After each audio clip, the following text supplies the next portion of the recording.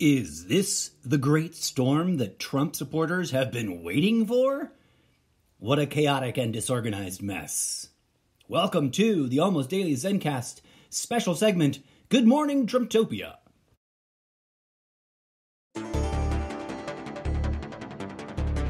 Good morning, Trumptopia.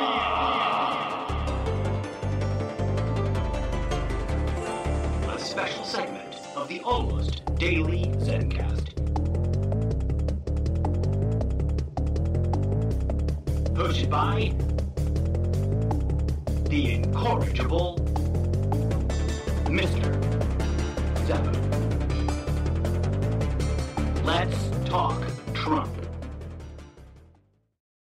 Good afternoon, good morning, good evening, and good night to you. Thank you for tuning in from wherever you're tuning in from. I am your humble host, the incorrigible Mr. Zeppo. This is the Almost Daily ZenCast special segment, Good Morning Trumptopia.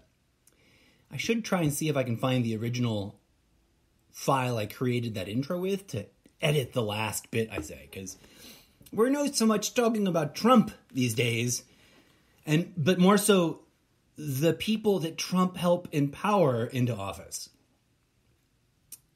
All right. So, welcome to the show. It's Thursday, January 5th. It's 2:56 p.m. over here in Pacific Standard Time. I'm lucky to be enjoying light and intermittent rain and not the crazy rainstorms of further north. Before we launch into the political discussion, let's take a moment to pray for all those who are suffering through this intolerably weird winter without the resources to stay warm, safe, and comfortable. And let's push our representatives to do something about it. Okay, so what's been going on in Trumptopian politics? Well, friends, the House GOP is making congressional history right now, has been for the last 3 days, as they utilize their razor-thin majority to do what? Obstruct themselves. Now, for quite some time now, the GOP has been, by self-declaration, I believe it was Mitch McConnell who declared that they would be the party of obstructionism, right? That they would be the party of not letting the Democrats get anything done. Well, it seems that they've failed at that enough that now they've divided against themselves. My first big question, which I posted on social media, I think either at the end of the first Logjam day or somewhere in the middle of the second, is this.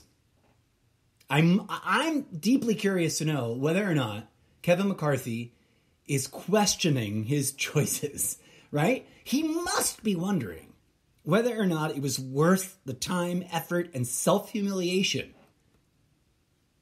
Like, why has he bothered bending over backwards to suck up to and defend Donald Trump and to coddle his MAGA mini caucus of politicos, of political sycophants, which is what they are. This whole time he's bent over backwards. Even before we got to this fight for the speaker's gavel, McCarthy has refused to acknowledge his duplicity in holding Trump accountable. He, in the initial aftermath of January 6th, laid the blame directly on Trump and then did a complete flip-flop on that. He's refused to hold members of his caucus accountable for their outrageous behavior, right? Something that has been discussed here and in plenty of other shows throughout. And now the result of all of his labor, he's reaping what he sowed. And it's kind of bizarre to me, but it also sort of, in a way, in a very Trumpy way, makes perfect sense. But this current episode isn't working out the way either Trump or McCarthy thought it would, or clearly would prefer it to work out, right? And it's fascinating.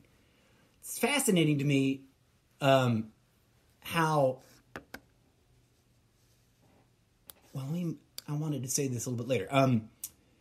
But it's fascinating to me how Trump's endorsement of McCarthy throughout, and especially during this nomination fight, does not seem to have influenced any of the holdouts. They've not changed their minds, right? And these are not GOP members that have been contentious with Trump. The group that has formed around, the internal opposition argument, the group that has developed over the past 3 days, because it started out relatively small, strong enough to block McCarthy, but it's ballooned up to 20. And as of my last opportunity to check, Kevin McCarthy has lost 10 ballot votes. Okay. Hakeem Jeffries on the Democratic side has consistently won the most votes overall. And the opposition bloc, this 20 or so group of Trump-topian representatives elect, have remained strong in their opposition, have built momentum, but have also simultaneously bifurcated themselves in a couple of interesting ways. It's bizarre. And after 10 losses in a row, Kent McCarthy seems resolutely immovable. Now, McCarthy himself has said that he's not budging on multiple occasions, right? At least reportedly so.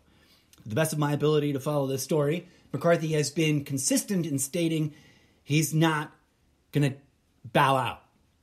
Now, curiously, he has conceded, apparently, reportedly, to every demand from this opposition bloc of Trump-approved members of House.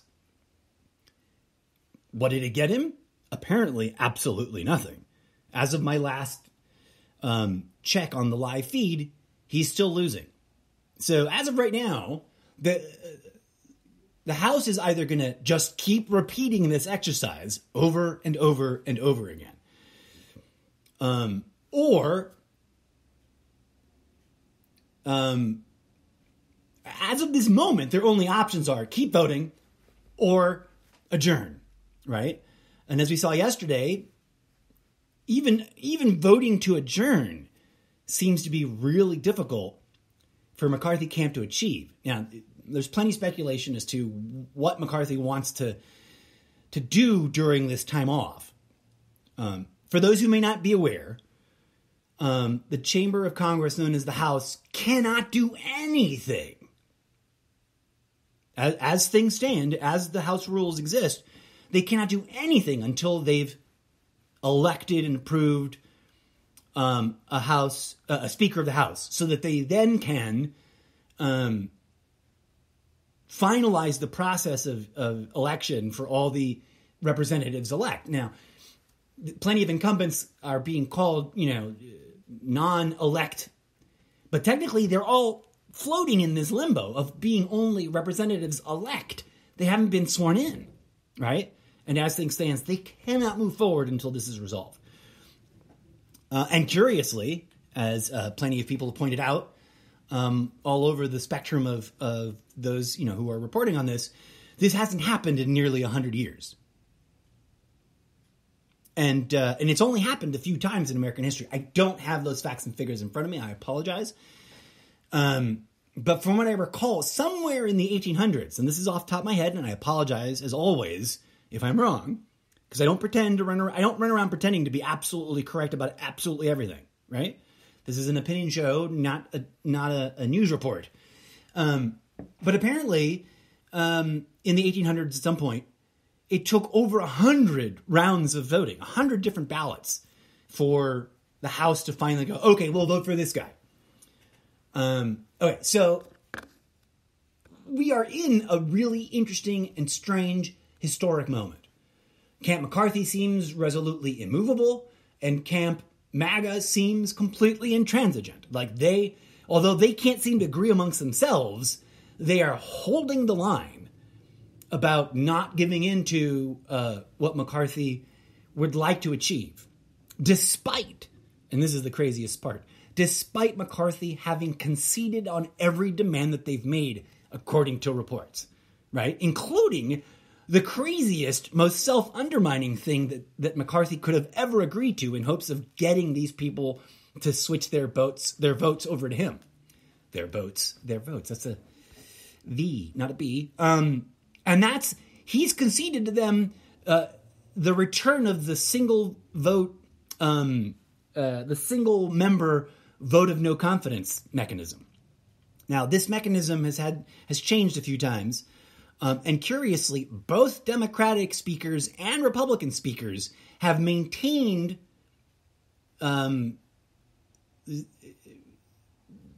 this and other policies in place that this opposition group wants to change. Some of the changes seem reasonable. As one member of the holdout, whose name I totally didn't catch recently, or a little bit earlier this morning, was pointing out, as things stand, either party can bring legislation to a vote with ridiculously insufficient amount of time for members of the House to read it all. And what they want, which seems like a reasonable request, this one, is for an open debate with the possibility of amendments on the floor, as opposed to any amendments being negotiated out beforehand and behind closed doors. Now, I haven't fully looked at and thought through all of the demands that they're making, so I'm not going to pretend to be already experted up on what they're asking for. But the two big things that seem to be discussed in the reporting from all sorts of media channels, because I don't only monitor one side or the other. I try to take measurements, or I take samples from all of them, from as many sides of the news media spectrum as I can possibly manage in the limited time that I have. And so these two top issues, the vote of no confidence issue and the open floor amendment issue, I have differing opinions on each, but cumulatively, what I wonder is, do these members who are demanding this realize that it will not grant them as holdouts, as the black sheep of the GOP, any more power than they think they currently have? Because these things apply equally to both parties, from what I understand, right? And something else that is further down on my notes, but that comes to mind right now, I don't know that the GOP realizes, either Camp McCarthy or Camp MAGA, or Freedom Caucus, whatever is the more accurate label, that they're going to need the Democratic Party in the House chamber to get real, meaningful, bipartisan legislation done. Right? Now, I think that Camp MAGA has taken the sort of this conservative idea of fighting for only conservative legislation to an extreme that's undermining their own part, the party that they're trying to become the leadership of, right? It's just going to undermine them. At least that's my my interpretation of my understanding of what they're demanding. But I could be wrong about that. I would really have to spend a little bit more time looking at their demands more closely. And that's been next to impossible up until now, because according to all the reporting that I've come across, neither of these two factions within the GOP have committed any of these negotiations to paper until just now. Just moments before muting the news and getting ready to go live on the air, there was, and I forget which channel this was on, but there was some reporting coming from aides and people supposedly close to the negotiation, that the two sides of this GOP fracture have only just now, quote unquote, started to trade paper, which means that they've actually exchanged written statements for the first time. Now, it's important to keep in mind that they have had, as a party, months to get their shit together on this issue, right? And as listeners may or may not be aware, each party votes for their own leadership in advance, privately behind closed doors in advance of this debate, right? Hakeem, as we might recall, Hakeem Jeffries succeeded Pelosi in an internal vote. The Democrats all united around Jeffries, and boom. So there's been no waffling on their side, at least not that I've noticed. The only like drifting away of some votes seemed to happen last night at the end of a very long session after adjourning for a dinner break and then returning to session only to vote to adjourn for the rest of the night, which was kind of ridiculous to me. Why didn't they just adjourn until the next day the first time? But at that final vote to adjourn, it seemed like a couple of Democrats voted present, which is a way to vote and participate in the vote, but not vote for anything, which is what allowed them to adjourn. If those two Democrats had voted to block the notion of adjournment or the movement, what is it? I forget what the correct terminology is there, but the proposal to adjourn for the evening, they could have blocked it completely, and then they would have been forced to take yet another vote. There's been a lot of speculation about how long this will take. And early on, there were some optimistic statements about how this will only take a few hours or maybe at most a few days.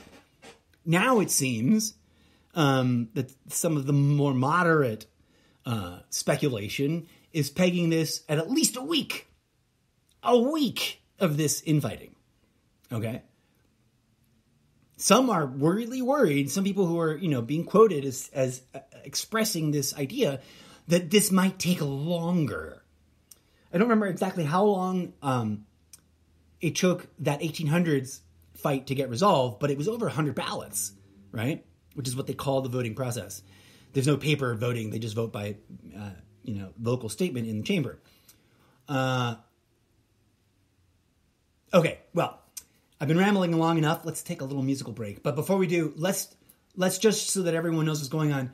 Here's the list of the opposition bloc inside of the GOP that is preventing McCarthy from achieving this nomination. And these technically guys, none of these guys have been sworn in. Nobody has been sworn in, right? So Representative-elect Andy Biggs of Arizona, Dan Bishop of North Carolina, Lauren Boebert of Colorado, Josh Brashane of Oklahoma, Michael Cloud of Texas, Eli Crane of Arizona, Andrew Clyde of Georgia, Byron Donalds of Florida, Matt Gaetz of Florida, Bob Good of Virginia, Paul Gosar of Arizona, Andy Harris of, what is MD? Maryland, Anna Paulina Luna of Florida, Mary Miller of Illinois, Ralph Norman of South Carolina, Andy Ogles of Tennessee, Scott Perry of Pennsylvania, Matt Rosendale of Montana, Chip Roy of Texas, and Keith Self of Texas. Now, it isn't 100% across the board on all these, but most of these representatives-elect, they're not guys, right? Sorry, forgive me. Most of these politicians are Trump acolytes, MAGA enthusiasts or believers, and insurrection supporters, or even participants. And a few of these are kind of still clouded by controversy. The most egregious of which, in my opinion, is Matt Gaetz. Like, he's still under investigation for sex trafficking, I think. So it's mind-boggling that he's enjoying such apparent power right now in Congress. But that's a whole separate issue, right? We can do a whole episode. We can do a whole mini-series on the hypocrisy of the GOP's obsession, especially at the base, of, the sexual fixations. As one meme recently snarkily pointed out, on shows like To Catch a Predator, all kinds of people have been exposed as predators. Faith leaders, politicians, etc. But I have no recollection, and not that I watched that show consistently or anything, but I'm aware of it, and I have occasionally dipped into episodes.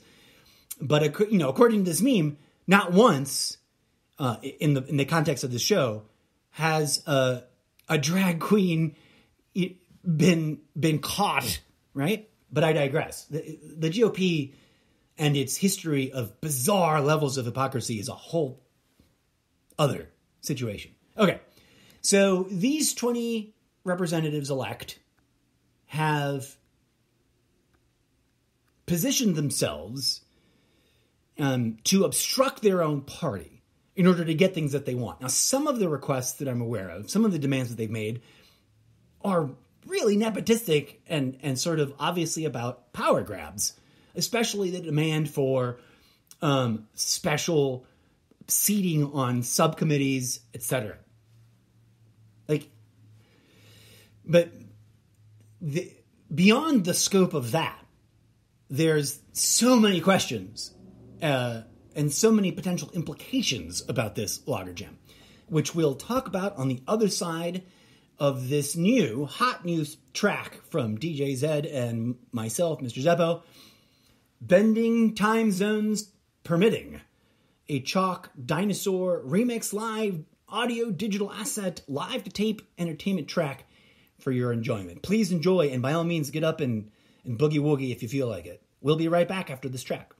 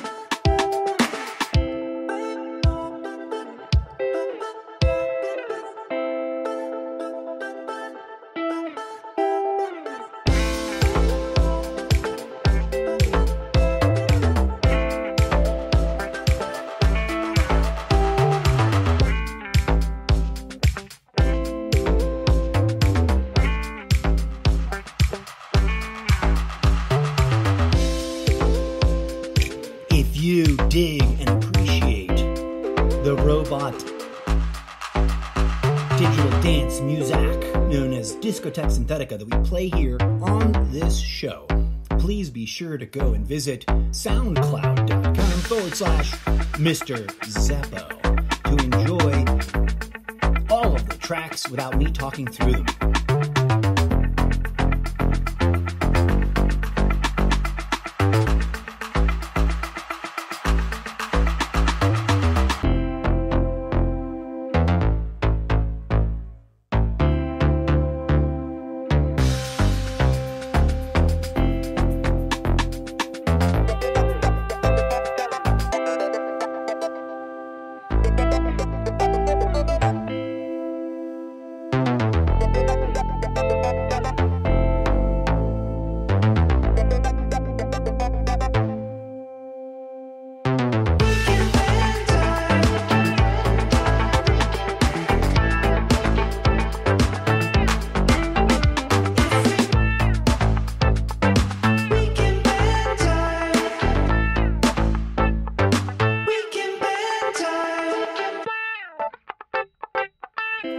SoundCloud.com/Mr. Zeppo. And to explore all of the other content creation projects that I am involved in or that I'm generating, all by myself actually, head on over to solo.to/Mr. Zeppo. Okay, so the craziest part of all of this to me is how McCarthy and those who are opposing him are all hardcore Trump acolytes, right?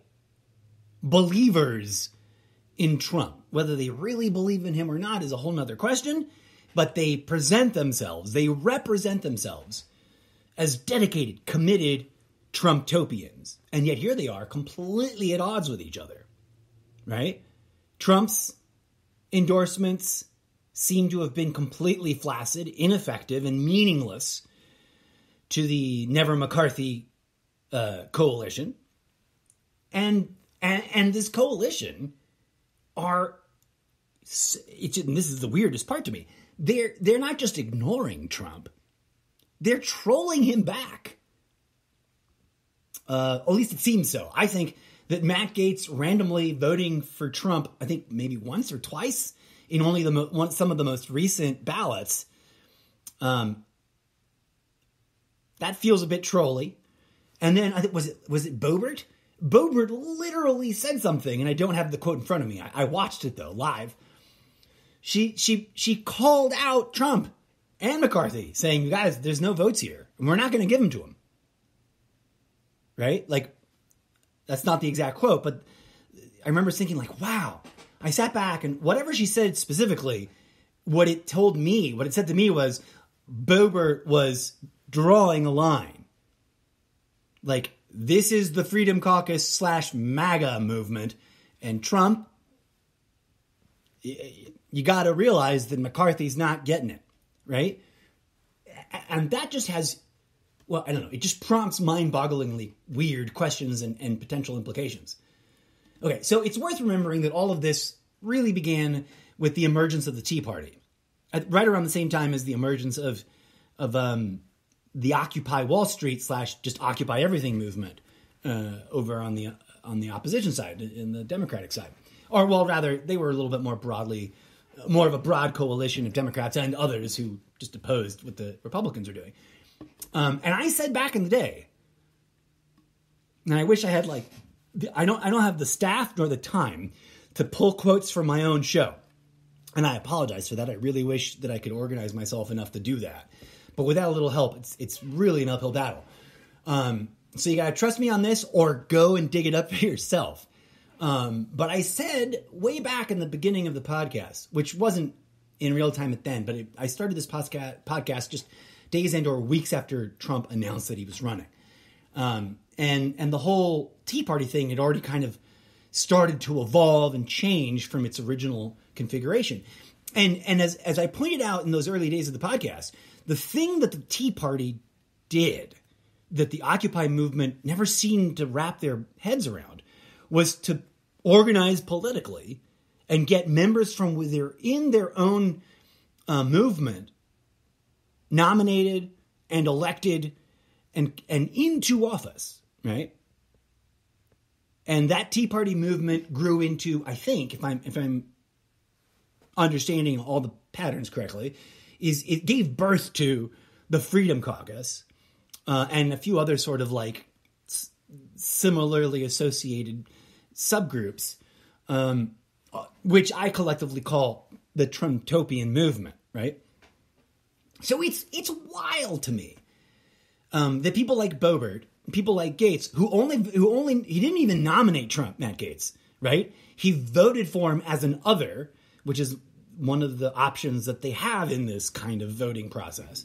They can vote for either of the people nominated from either party to be the Speaker of the House. They can nominate people from within the House chamber or from outside of it.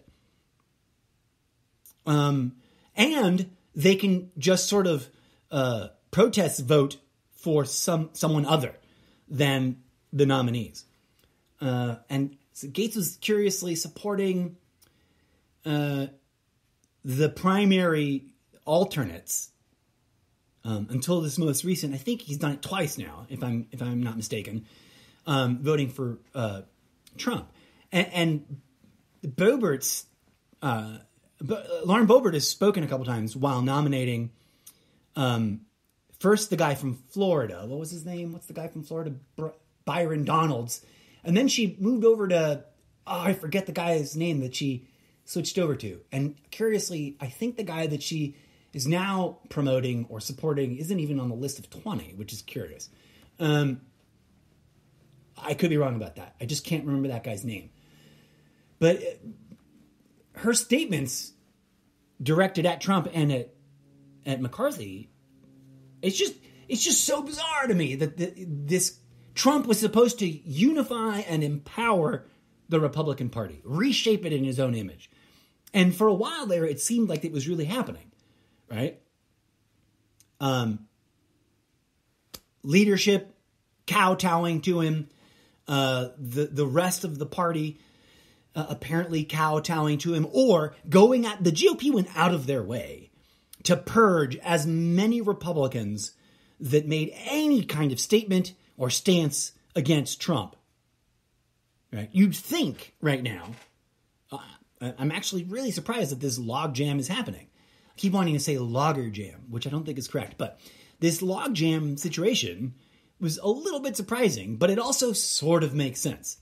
Like I said, the GOP has been the party of obstructionism and opposition for a long time, which is a sad tragedy to me because, to the best of my understanding, the authentic patriotic intention is to have multiple parties collaborating with each other and finding common ground, not obstructing each other indefinitely, right? But that's a whole nother debate.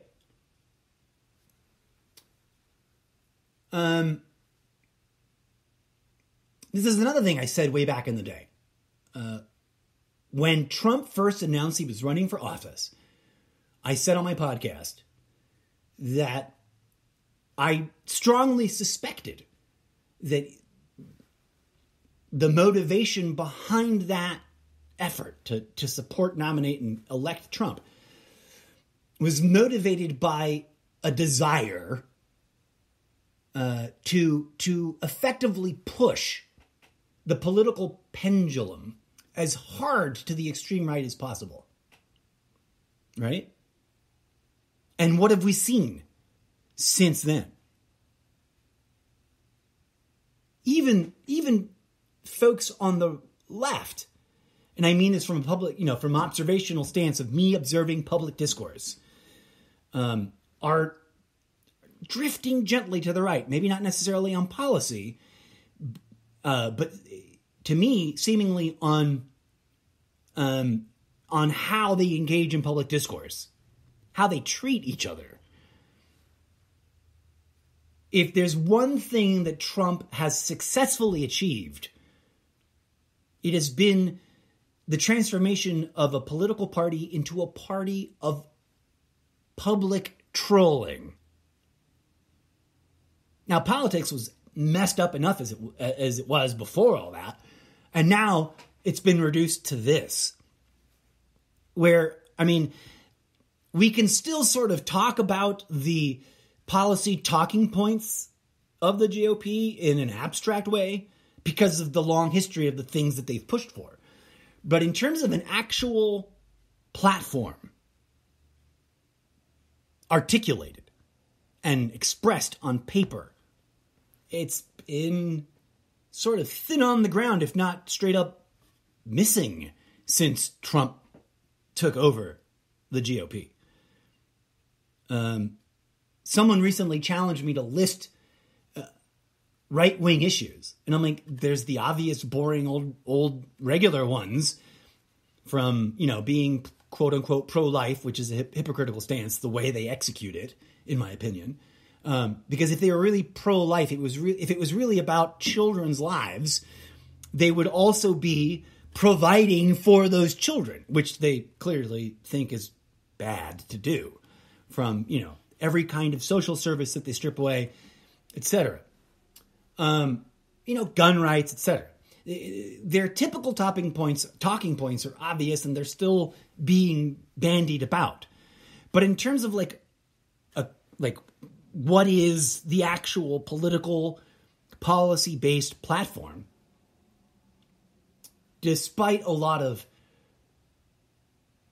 ambitious or altruistic sounding talk coming from the GOP, both sides of this new division, what they've effectively worked to achieve is a consolidation of power and a perpetual obstruction of the Democratic Party. Now, I'm not defending the Democrats, right?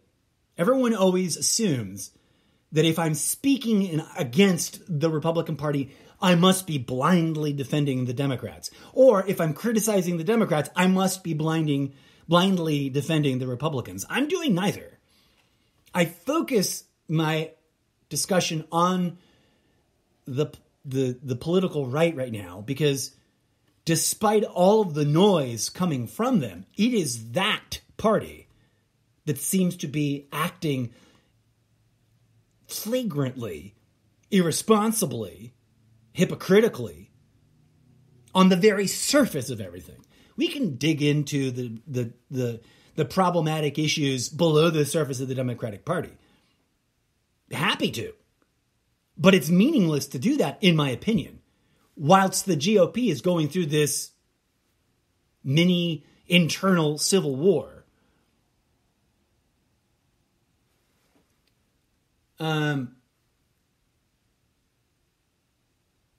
So here we are, and effectively, I wasn't wrong, right? Like, I'm not the kind of person that loves to pat myself in the back, and I certainly never pretend that I predicted things. I'm not in that prediction game. And there's reasons, there's a pin on the corkboard, talked about it before. And there's so many pins on the corkboard about this issue in regards to Trump, how he's reshaped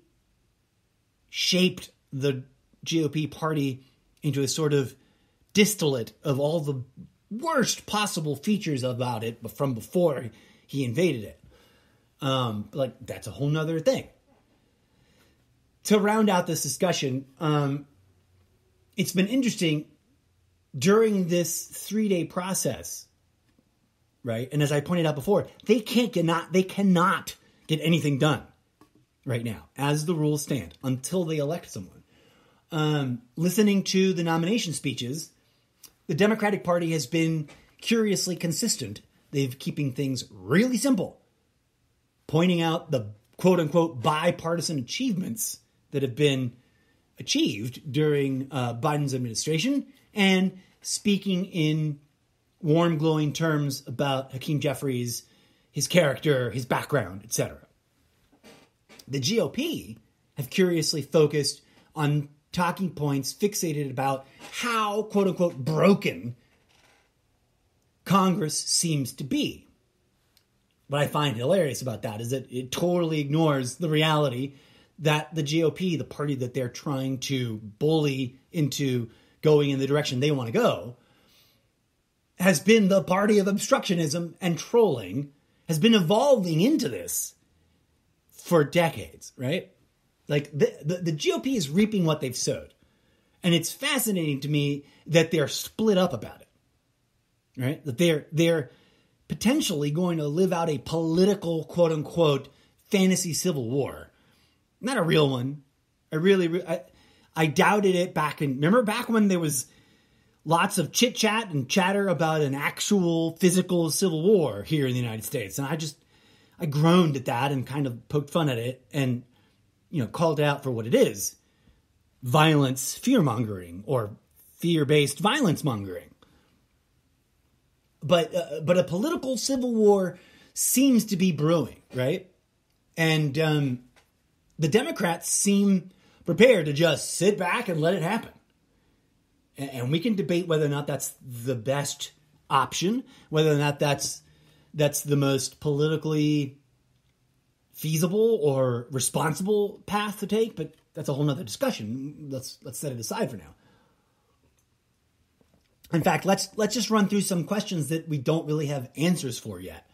There's that question, and there's also, what does this really mean for Trump? Right? He launched his campaign with statements like, "I alone can fix this." Has he fixed it? Has he fixed anything? Now, we can debate his policy achievements And in all honesty, as I've said before on the show, there are some things that the Trump administration achieved that I can't really disagree with, that I'm like, okay, that was all right, that was fine. Both parties should be able to get around that, get behind it. But those have been in the minority, like intensely so.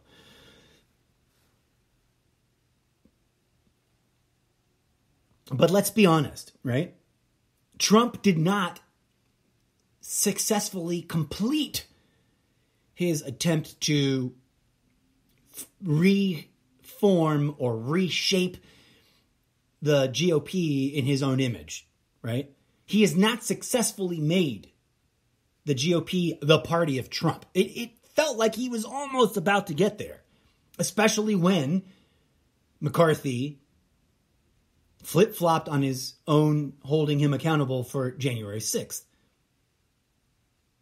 But here we are, right? The GOP has a razor-thin majority in the House.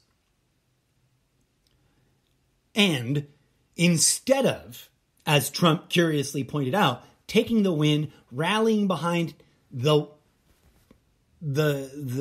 candidate that won the internal nomination in the GOP, here they are insisting on obstructing themselves and quite humorously claiming that this is really good for the American people. Now, we can debate that until the cows come home, right? But here's a simple reality.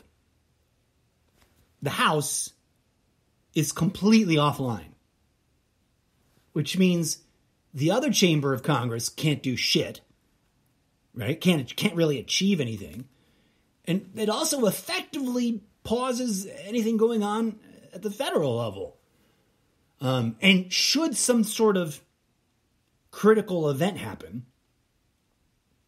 we don't have the House of Representatives ready, established, sworn in, organized, and prepared to deal with it.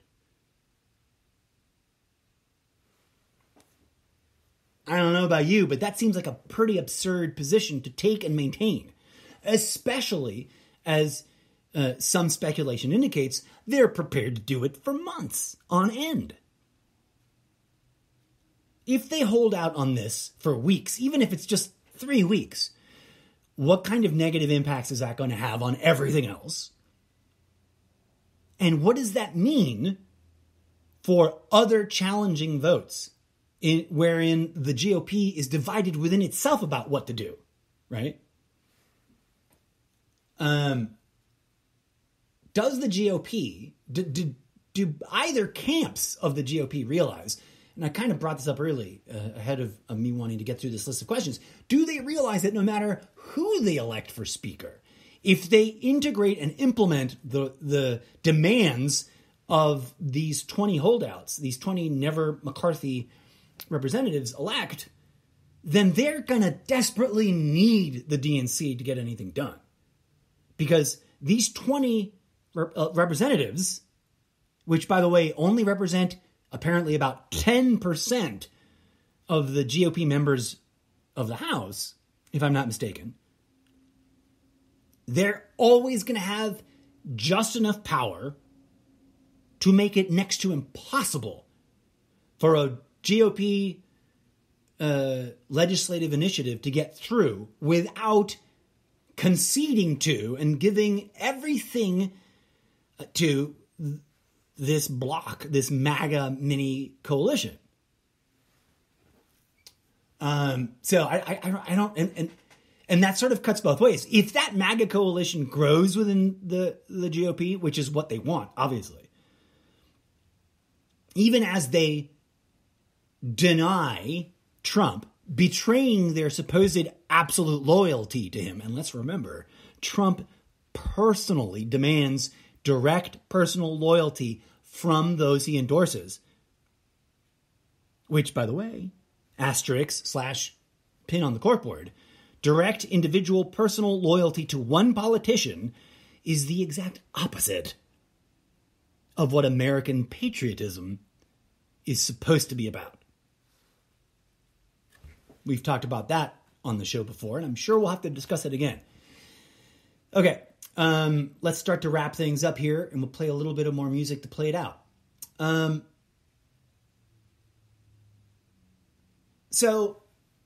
play the music now, and then we'll come back and talk about possible paths to resolution.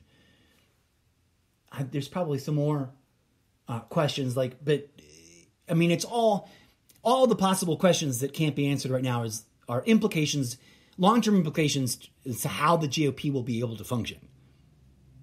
Right? Will they be able to function cohesively if they fail to resolve this in a meaningful way? Will Trump continue to try to coalesce power in the GOP? If the mini MAGA coalition or conference or whatever you want to call them, if this group of 20 doesn't grow, if they fail to win, what does that mean for Trump's future as this supposed leader of the GOP party? What does that mean for his, independent of all the legal issues he's, facing, what does this mean for his next run for office? I don't have answers to that. I'm throwing those questions out there to percolate through the public discourse. Okay, one more track of music, and then we're going to come back and discuss what I see as the most realistic possible paths to a resolution to this logjam. But in the meantime, please enjoy the following track, Deepening the Empty Space-Time Void. A space chill step, remix live, digital audio asset, improvised, live to tape recording for your earhole pleasuring.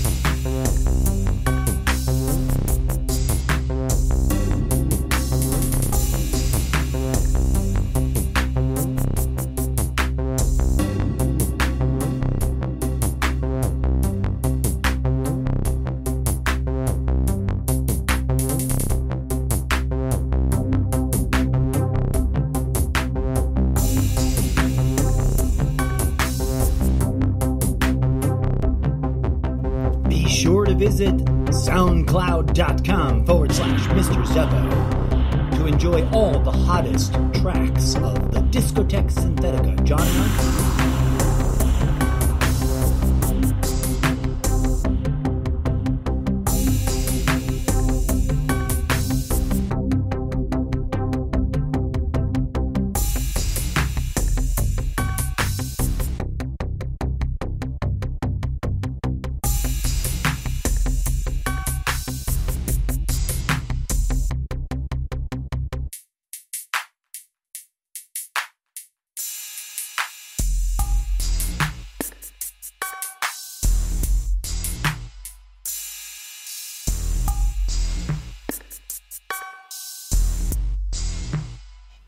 Okay, friends, let's discuss possible paths to a resolution to this logjam of intransigence that we're witnessing in the House chamber.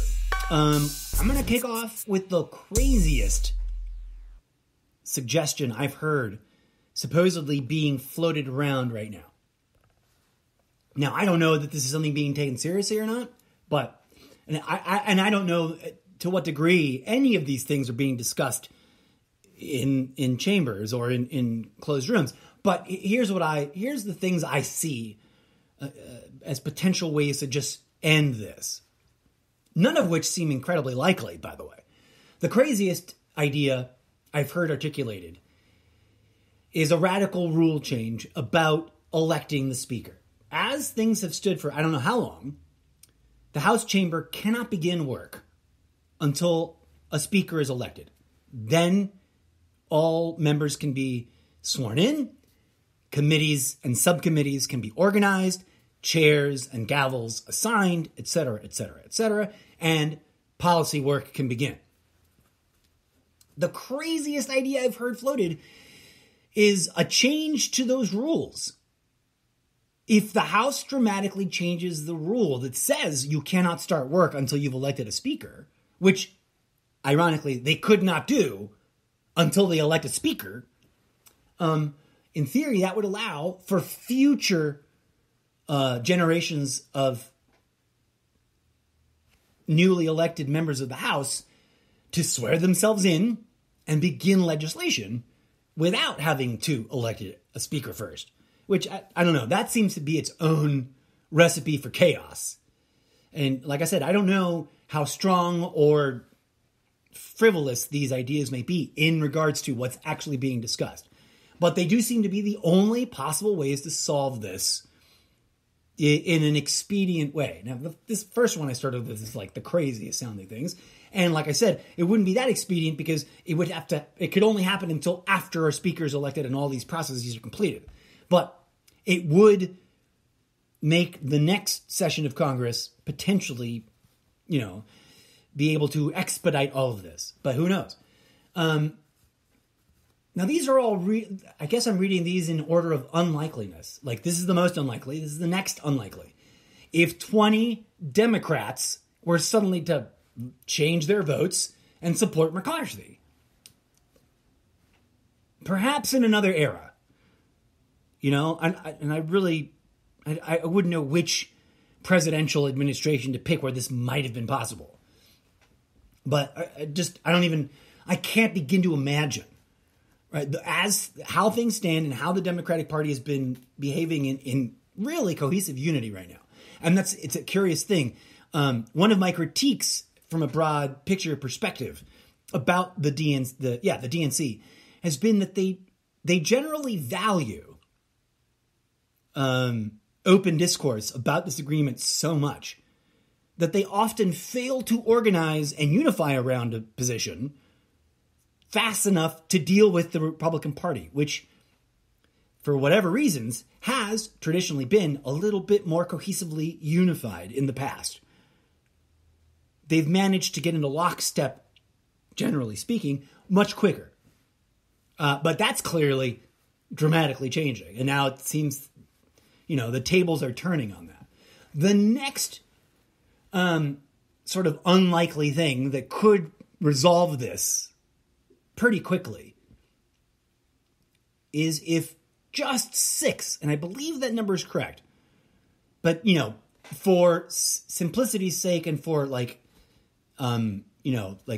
being above and beyond, let's just say 10. But I think the minimum number would have to be either 5, with one Republican member refusing to vote, claiming to be absent, or being absent rather, or voting just present, in other words, a no vote. So 5 or 6 GOP members could, theoretically speaking, say, fuck all this, let's vote for Jeffries. He's been in the lead 10 times in a row, right? Hakeem Jeffries has outperformed everybody. He just needs 6 more votes. On every ballot, he's just needed 6 more votes to win the speakership. So this is in the middle of my list because it seems way more likely than the previous 2, but slightly less likely than the next 2. Which are this. The internal opposition, the MAGA coalition could nominate and then rally the votes for some kind of alternate candidate. And this is what they've been exploring. I forget who they opened with. I think it was Jim Jeffries, maybe? One of those guys that's like, how is he still in office? Given the amount of legal scrutiny that he's under. But that's neither here nor there. No, I just said the wrong name. Whatever name I said, ditch it. But whoever they voted for first, they then sort of abandoned him. I think mostly because, from what I understand, he didn't want to be nominated. What is that guy's name? I can see his face right now. Big goofy smile, thinning hair, very, very sort of like, eccentric positioning. But anyways, whatever his name was, this opposition bloc temporarily coalesced around their nominee from Florida, Byron. Where's his name? I've got his name over here. Oh no, my mouse is in the wrong screen. Come here. Byron. Sorry, I'm no good at remembering. Never mind memorizing names. Byron Donalds from Florida.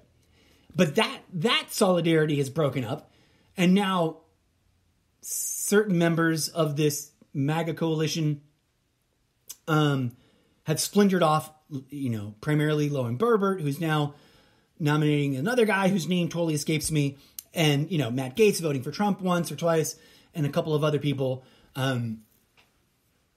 One representative, whose name I can't remember either, has been voting present. So just, non-participatory. I'm here, but I'm not voting a couple of times now. And who knows what's going to happen, especially if they decide to just keep doing this over and over and over again throughout the rest of the weekend. Now, as many people have pointed out on both sides of the ideological spectrum, the absolute simplest thing that would resolve this instantly is for McCarthy to just bow out. Now, who knows? He might surprise everybody and do that before the end of the day. I don't know. But as of the last time I checked into the reporting, he has made statements as of this morning that he's not budging an inch. So, the biggest question here, as I mentioned earlier, where's that one statement? And I don't know where this quote comes from. Someone, and I don't remember what channel it was or what show it was, but someone made reference to a sort of general idea. They were obviously paraphrasing and not getting the quote exact, and so neither am I. Forgive me. And in fact, I probably changed the wording to put it in the way I would say it. But in the face of an immovable object, only a fool remains stubbornly obstinate. You can say that Mr. Zeppo said that, because whoever originally said whatever they said, it's obviously been telephoned away to this statement. But this begs the question, who's the greater fool right now? McCarthy? Or the 20 folks persistently voting against him? Or Trump? Right? For thinking that his grip on the GOP is as tight and as all-inclusive as he might have thought just days ago. Because his people, his nominees, the people he endorsed, that successfully got, stayed in office or got elected in office, because he lost plenty of his nominees, his hand-chosen, MAGA hat-wearing, insurrectionist supporting, election denying candidates lost. The red wave did not happen. So here we are, left with a crazy situation which may get drawn out for an unpredictable amount of time. Now, I'm going to laugh if as soon as I get off the air, I go and check the news and it's over. In which case, I'll immediately jump back on and share my thoughts about that. But this is something that's going to have lasting implications, most of which I think are kind of impossible to predict right now. What does it mean that Lauren Boebert is standing up to Trump? What does that mean? If Trump successfully gets nominated and wins the election and gets into office, what will it mean then? Will all of these folks who are refusing to follow Trump's suggestion to just take the win and support Kevin McCarthy, will they then realize that, oh, wow, they have more power in the MAGA community than Trump does? I mean, is that where this is going? There's already been, in recent weeks and months, lots of debate about whether or not Ron DeSantis is going to ascend to greater notoriety and public power in the MAGA community than Trump. So there's just way too many questions to even begin to answer. But if there's anything that is clear to me now, and, obviously people can agree or disagree here. I never, by the way, demand blind agreement. I'm here to have discussions and share my insight, my voice into the public discourse so that other people can question what I got to say and critically think about it for themselves. Tragically, most people don't listen to what I say with an open mind. They scan for keywords to then get triggered about and yell, their pre-programmed opposition. But that's a whole nother discussion. Put a pin on the cork board. I've talked about it before. I'm probably going to talk about it again. But if there's one thing I think that this proves, or that this indicates, I don't know if it proves anything, but if there's one thing that I'm concerned with now, is that the GOP isn't really the GOP, right? It's two parties struggling under one tent. It's the Trumptopian party and whatever is left of the old school Republican Party. And they've been it's been like two parties in one trench coat, to switch up analogies. And I think to stretch that analogy, before now, one could say that, the two parties in the one trench coat, the Trumptopian party was the bottom half, and the GOP party was sort of standing on them. Or at least they thought so. But now it really feels like after a rough and tumble tussle under the trench coat, it's the MAGA coalition that's now climbing onto the shoulders, of the GOP to sort of be the top micro coalition or internal coalition in this analogy of two parties inside of one trench coat. Will they continue this bizarre game of pretending to be one cohesive political party? Or will they push this bifurcation to the extreme that a political civil war actually happens? Will the MAGA coalition try to push everybody that's trying to preserve the GOP as the GOP out of the GOP, right? Which is effectively what's been happening. So many former Republicans are now independents or gone full Democrat, right?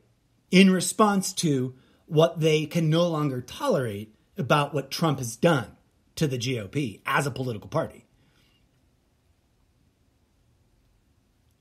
I don't know. I don't pretend to have foreknowledge. I don't pretend to be an expert in any of this. But as an astute observer, as someone who's been fascinated by watching politics from a nonpartisan point of view, all of this is really bizarre and not terribly healthy, in my opinion, right? Like I said about Trump, the only person undermining Trump from the get-go, from when he entered politics, the only person who has effectively undermined Trump is Trump himself through his own hypocrisy in word and action. And quite frankly, it now seems that he's normalized that in the GOP. So now that the Democratic Party is not having to do anything besides stand firm and vote and, exactly the same over and over again. The longer this goes on, like God forbid, let's say this goes on for a month, the worse shape the GOP / Trumptopian trench coat party is going to get. Like the more toxic, the more divided, and the more self-undermining the Republican Party is going to become. And I put Republican in quotes because, like I said, it's metastasizing, has been pretty much since Trump ascended to power. And if we get to that point where it's completely at odds with itself, it's only sort of just beginning to show the signs of tearing itself apart.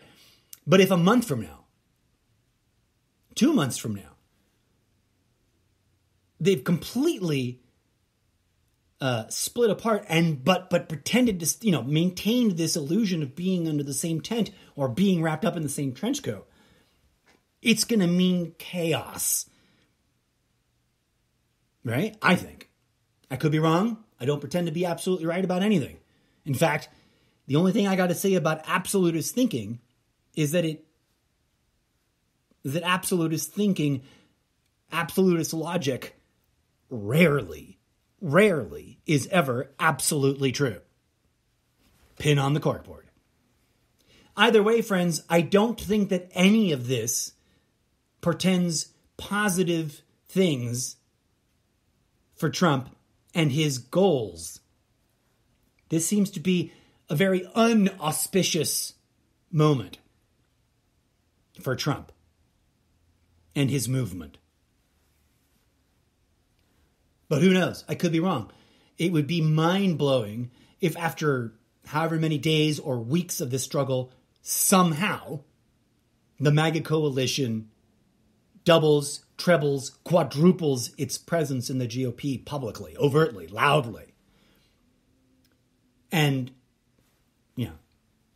and continues to try to carve out anyone, push out and exile anybody in the GOP who refuses to kowtow to Trump. But that's the crazy thing. If that's what the GOP faction wanted to do, right, I would think that they would all be uniformly in line with McCarthy, given how McCarthy has bent over backwards to suck up to Trump and to do what Trump's bidding, right?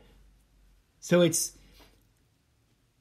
I'm just left kind of like, wow. I didn't think that the Trumptopian movement in the GOP party could shock me anymore or surprise me any more times, but I'm not so much shocked as sort of like bemusedly confused as to what it is they think they're doing.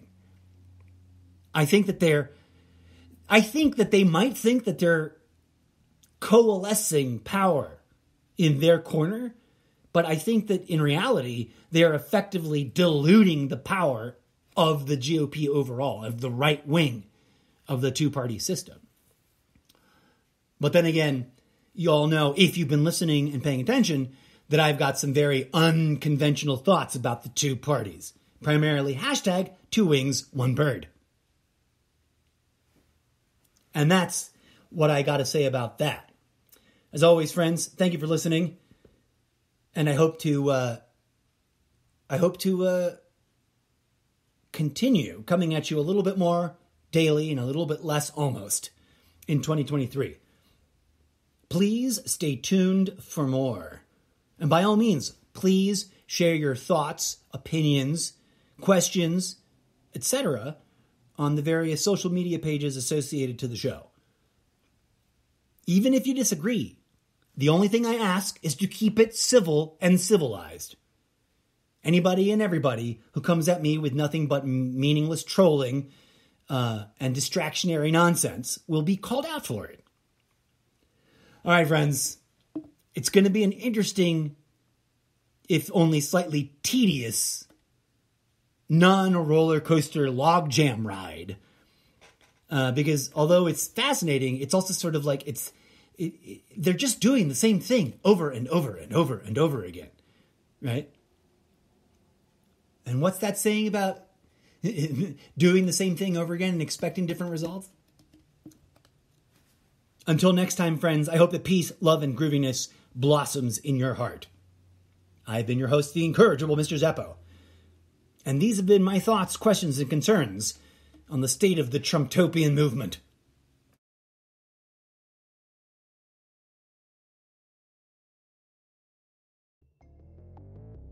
And that is